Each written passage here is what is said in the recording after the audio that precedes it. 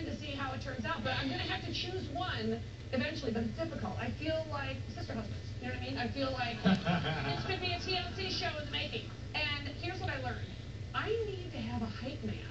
You know, when I do stand-up, and I mean, I might do Carnegie Hall, or Sydney Opera House, or a freaking casino in, you know, Washington, but I need a hype man. So Rocky has this hype man, and his name is Dash, not his given name. But anyway, it is for now.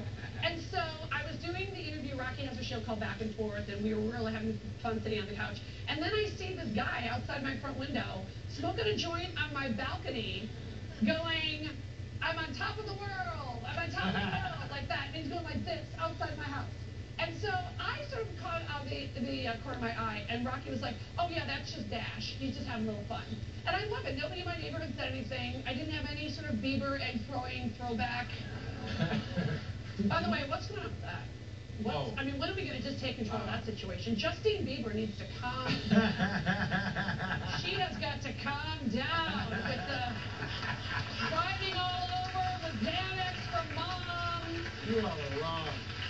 I mean, falling asleep during a deposition, not acceptable. Give him a Red Bull. I don't know what that kid needs. Send him back to Canada with Mayor Rob Ford. What the hell's going on over there? I mean, bring the bangs back. When he had the lesbian bangs, everything was fine, right? Once the bangs went